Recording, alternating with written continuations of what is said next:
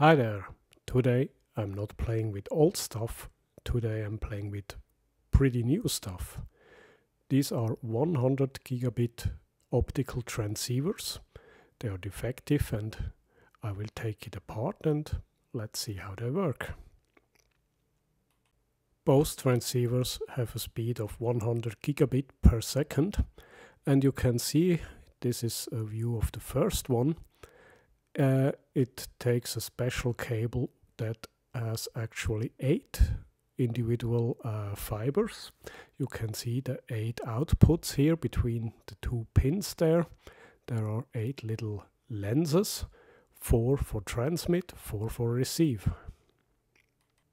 The other transceiver uses a normal LC twin fiber optical cable, one that you are probably familiar with, but it still transmits 4 times 25 gigabits per second per fiber and receives it too. And how that works, we will see in a second. The trick they use here is called wavelength division multiplexing, and that means basically you have 4 lasers. In our example here we have 5 lasers with different wavelengths. They differ about 10 nanometers each, so they're all in the infrared region. Then they use some sort of prism and optical system to concentrate these different wavelengths into one fiber. And then on the receiver side they use the same prism to split the different wavelengths up, send them to 4 or 5 different pin diodes, that's sort of photodiodes, and you have your electrical data again, split into 4, or in this picture here, 5 different channels. This thing here is a wavelength division multiplexer from an old IBM machine. It dates about 1980s, early 90s, and you can see it's huge, but it does exactly the same thing. There are, I think, 16 fibers going in and 1 fiber at the center going out. That is with the multiplex signal.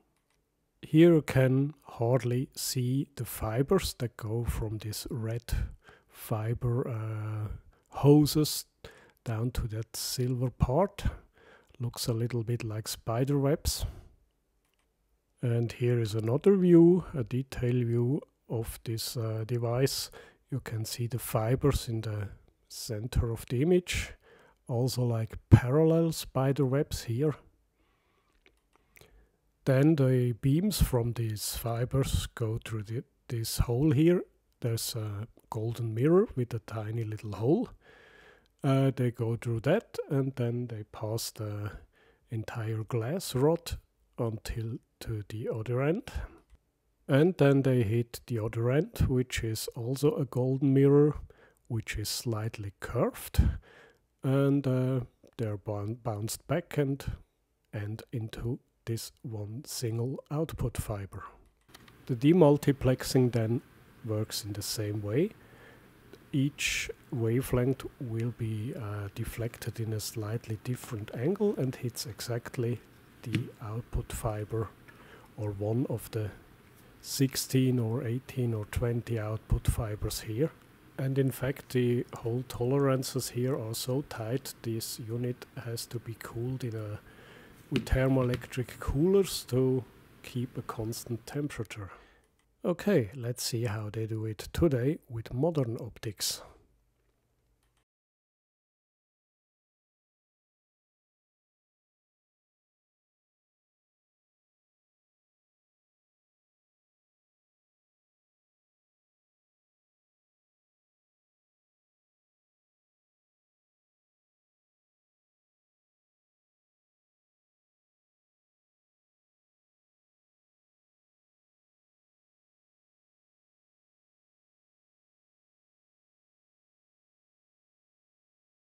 A little surprise here, there are fiber optic cables inside the transceiver.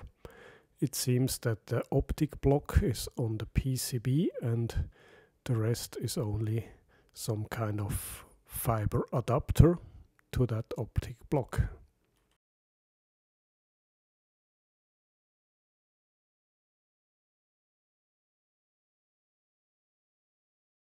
And when this retainer clip here is removed, we can simply unplug that optical connector.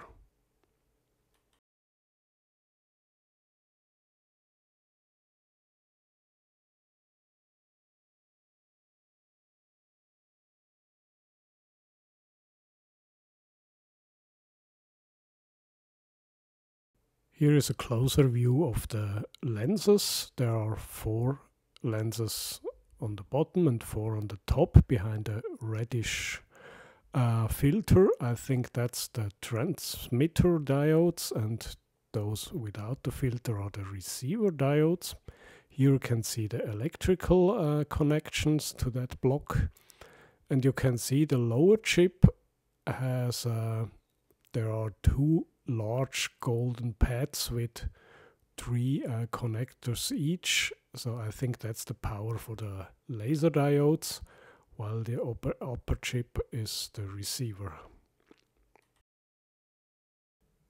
Let's open the more interesting all-in-one fiber transceiver and let's see what optical wizardry happens inside that unit.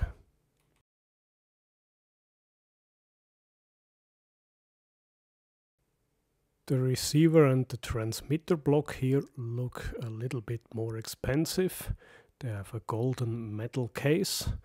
They have 2 independent chips, one for transmit, one for receive. At the moment I can't say which one is which, but maybe we will find out in a moment.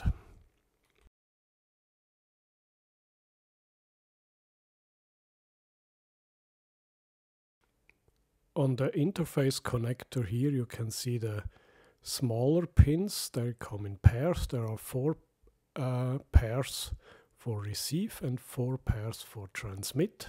So each channel can be used separately. Okay, let's hack the cover open.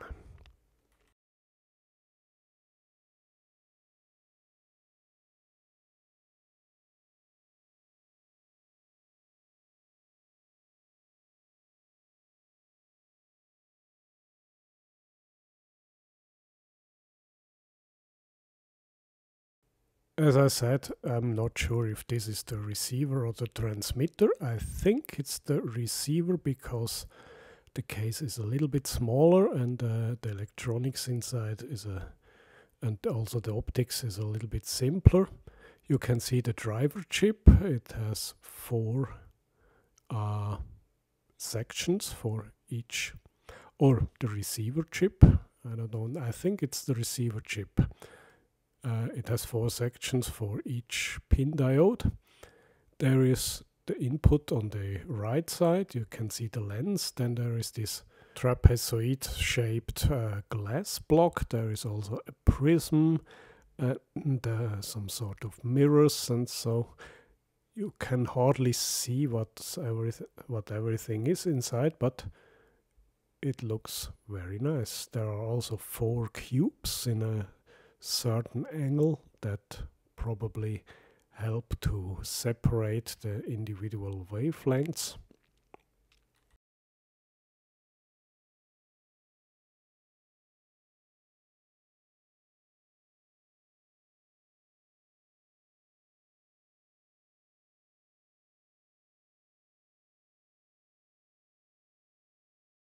And this is the other box, which is a little bit harder to open. It seems they have laser welded the cover on it. So this is also a sign that it may probably be the transmitter, because it needs more protection, and probably also for thermal reasons it certainly gets a little bit hotter. whatever. I think that's the transmitter. Maybe I'm wrong. Tell it in the comments if you know better.